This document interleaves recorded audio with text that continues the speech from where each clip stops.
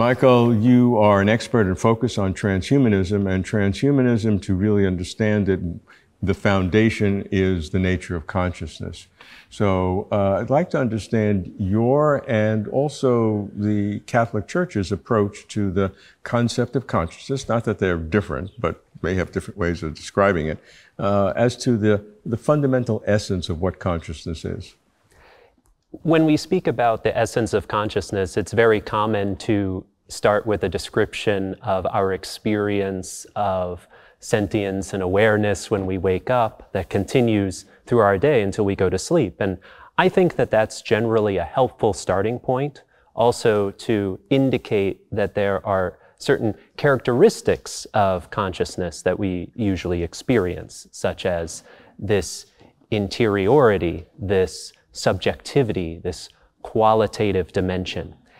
As a Catholic and as a Catholic priest, this inner life of consciousness fascinates me because it's also a place of encounter, a place where we encounter the Lord, God, the divine, also a place that opens us to a deeper understanding of ourselves, of our progress in the moral, the spiritual life, and a place where we can assess other relationships. Now, interestingly enough, the Church does not actually have a lot of concrete dogmas or theological teachings about consciousness. Consciousness is a reality that's also shared with other non-human animals. It's not something exclusive to us as human beings, but there are some fascinating dimensions about our way of experiencing consciousness as rational animals that do have a lot to do with this journey through life and also this journey of moral growth and the different sorts of relationships I mentioned. And that would differentiate us, our consciousness, from non-human animal consciousness? Yes, I think that that emphasis on intersubjectivity and interpersonal relationship is a dimension that really stands out when it comes to human consciousness. But I wouldn't want to lose sight of this continuity between human consciousness and animal consciousness. I would want to preserve, and I would say also the Church would want to preserve an appreciation for our animality, for our embodiment.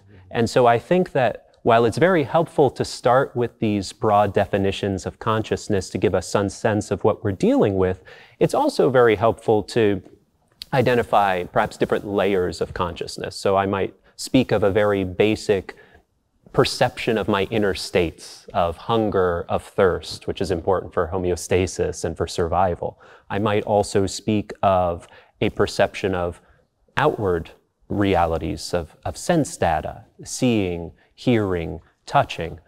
But then I also find that there is a certain perceptual integration. So I do not experience all of these sense data points as an overwhelming barrage, but I'm actually able to come up with a coherent picture of the world that helps me to navigate.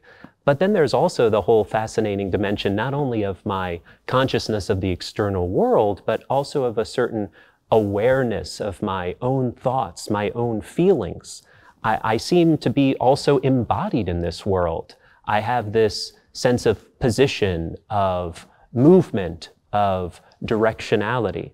When we come to self-consciousness, I think we see a bit more clearly this distinction from the other non-human animals. If before there's a certain continuity, here we seem to come to something that's quite unique and fascinating. And so now we have this ability to turn in on ourselves, to know ourselves as knowers, and also to reflect upon our past, and even to critically assess it, perhaps to relish what we've accomplished, or perhaps even to reject, regret, or repent of that, and then look forward to plan and chart a whole course of action. And in that realm of self-understanding, we also find ourselves with different available options. So I think this moral agency is another dimension that emerges when we explore consciousness that seems to distinguish us as human beings and open up a whole plane of development and growth. That makes a lot of sense. And what I like to immediately get to is, how does that happen? What kinds of mechanisms? I know even as pure physical scientists don't know the answer to that. Right. But as a priest in the Catholic Church and as an intellectual yourself, when you see this distinction between humans with the moral sense and the interrelationships, and animals both having the basic, shall we say, phenomenal consciousness of the sensations or the perceptions, but having this difference, how does that literally happen? How can you make that happen? That's a great question. I think that when we're looking at how this consciousness happens, we want, on the one hand, to respect that embodiment, this animality, this continuity with non-human animals, but also account for these certain experiences that distinguish us. So in the church really leaves us a lot of room to explore the neurophysiological basis of many of these aspects of consciousness. And I would personally be inclined to some sort of emergentist explanation that this complex biological system allows for the emergence of certain properties that we cannot find in lower beings. And that would have to be a purely neurophysiological, neuroanatomical analysis, that emergence occurring from? I would certainly be attentive to all of those elements. I would also look at how the organism interacts with its environment and what role that interaction with the environment plays. So I'm very interested in developments both in embodied cognition and in activism, and how that perhaps can bring us to a fuller picture of this matter. And certainly neurobiological and then embodied in activism are part of a broader scale. There may be other things as well. Mm-hmm. But does that leave you without residue? Is there anything else that you need? I know that the church teaches immortal soul or soul. Right. Is that a part? Do you need something of that non-physical element to energize or to enliven this neurobiological or embodied coalition? Yes, so while there's the sensitivity to the physical dimension, I would want to preserve and affirm some sort of non-physical principle.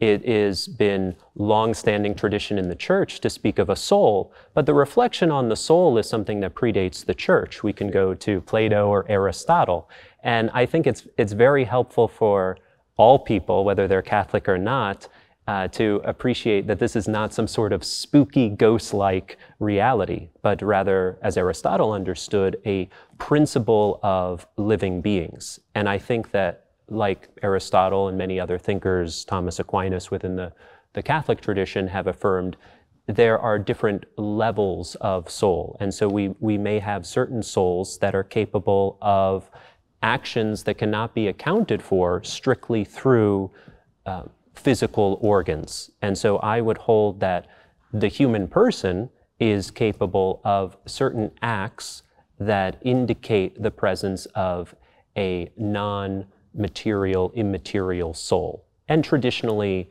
those acts tend to be associated with conceptual thought, with abstraction, with that move from the particular, all of the particulars that sensation offers, to the universal, to that which can be instantiated in many different ways in many different time periods, as well as this moral agency, this sense that we can evaluate different alternatives. We can deliberate and then choose those, and we may be profoundly conditioned by all of our biophysical characteristics, conditioned by our environment, but not determined. There's still this realm of freedom and ability to choose one or the other after evaluation, or to choose not to choose. And this non-physical component, if you will, is unique to human beings and not present in any animals? Yes, I would say that there are different souls. Aristotle, Aquinas, and others speak of vegetative souls proper to plants, that this principle of unity that basically accounts for why something is living and not living, why there's growth and nutrition and movement. And then he would speak of animal souls. So why is it that certain living beings also are capable of sensation? And then we would speak of an immaterial soul, which would be what grounds these very particular human actions, especially abstract thought and rational moral agency.